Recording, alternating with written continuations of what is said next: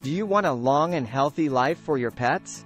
There are things in our pets' environment that can rob them of precious health and long life. I'm talking about things inside the home. Things like 1. Food. Food is meant to be good tasting and good for you. The same applies to our pets.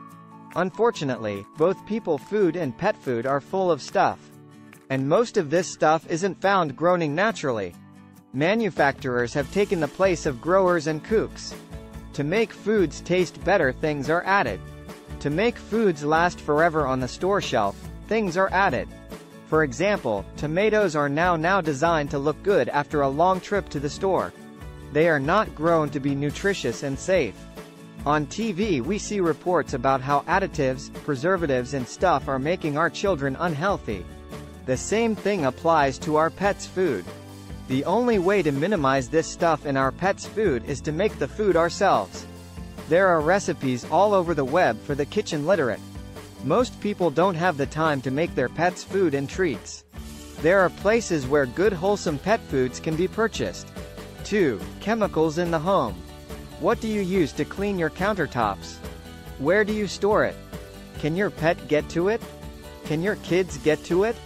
A large number of children and pets are poisoned each year because household products are very attractive to inquisitive minds. There are a lot of products on the market that won't harm anyone if swallowed. 3. Mold in the home. Most people consider mold in the home an unattractive nuisance. But it can cause allergic reactions in children and pets. One house we investigated had 2 sick, allergic, asthmatic kids. But they called us in when the dog started sneezing. Does your pet sleep in the laundry room? Lots of mold there too. Mold can cause allergies, sinus problems, itching, stomach problems, hyperactivity, skin and hair problems. This list applies both to kids and pets. But be careful about what you use to clean away the mold. Bleach doesn't kill mold but does burn sensitive lungs. Don't use any product that your store owner or pest control person won't drink in front of you. Remember, if you use this article as your guide, your pups and cats will love you for a long, long time.